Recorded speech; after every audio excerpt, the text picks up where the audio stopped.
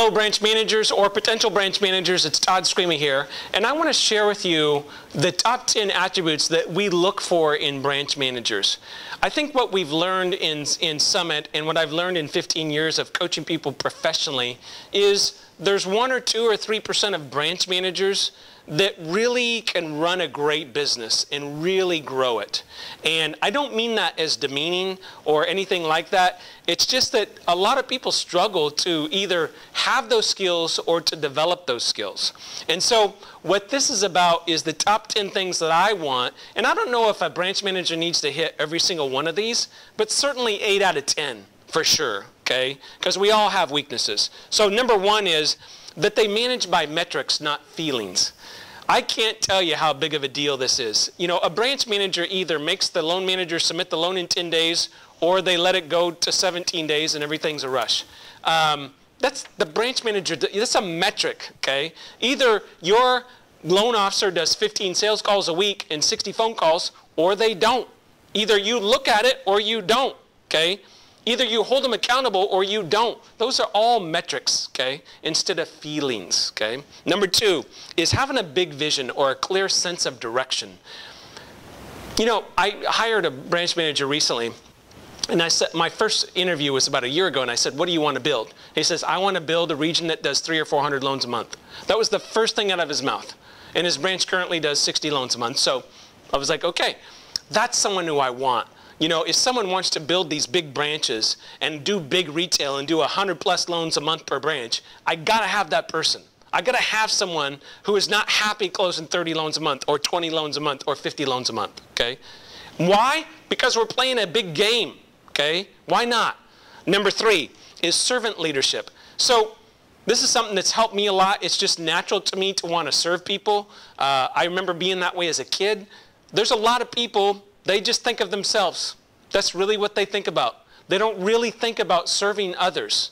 And I just don't, you got to have that to work at Summit. You have to, okay? If other people don't come first, then this is not the place for you. It's just not, okay? Because our job is to improve people's lives and change their lives. And you can only do that by serving them, okay? Number 4 is great recruiter. Gosh, at the risk of sounding offensive, most branch managers are horrible at this. They just suck. They just, I mean, like, dude, you have to actually call people and meet with people to get to know people, to recruit the best ones, and it's a process, and sometimes it takes a long time. And they're like, well, I'm doing some loans. I know you're doing loans, but let's hire a sales manager then. Let's hire a recruiter. Let's pay an outside recruiter. Let's do something to fix the recruiting, okay? It's just a big problem for a lot of people. By the way, when you're really influential, people want to work for you. So it doesn't have to be so forced when you're really good at what you do. Okay.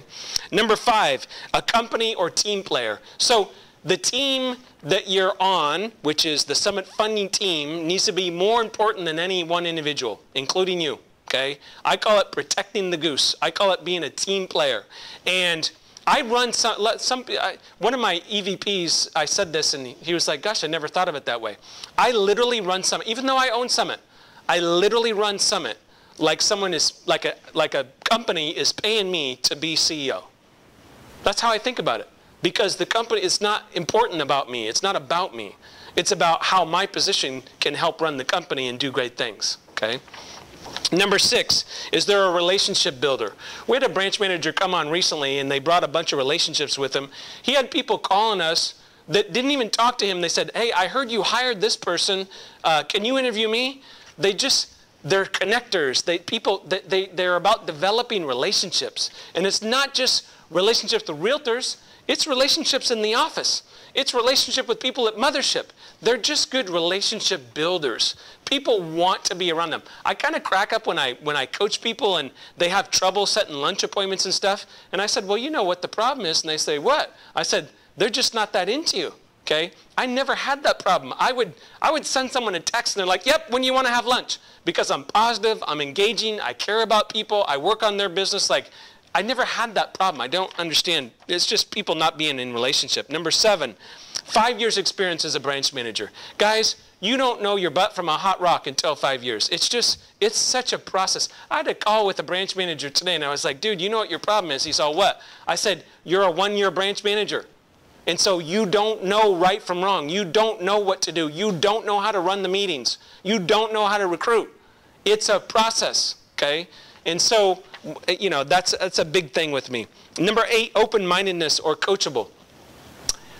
I don't know it all. You don't know it all. So let's find people that know more than we know, and let's go, I call it sucking their brain dry, okay? Like literally put your mouth to their ear and suck their brain out of the ear hole, okay? That's why I think about it. So you got to be coachable. You got to read books. You got to be in coaching. You got to do this stuff. You got to do site visits because it's about running a great business, not being mediocre, okay? Number 9 is high moral character.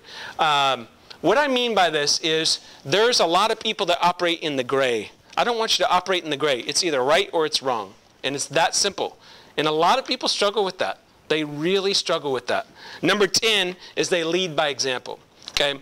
So if you close 20 loans a month, yeah, you're going to attract originators that close 10. And you're going to keep them.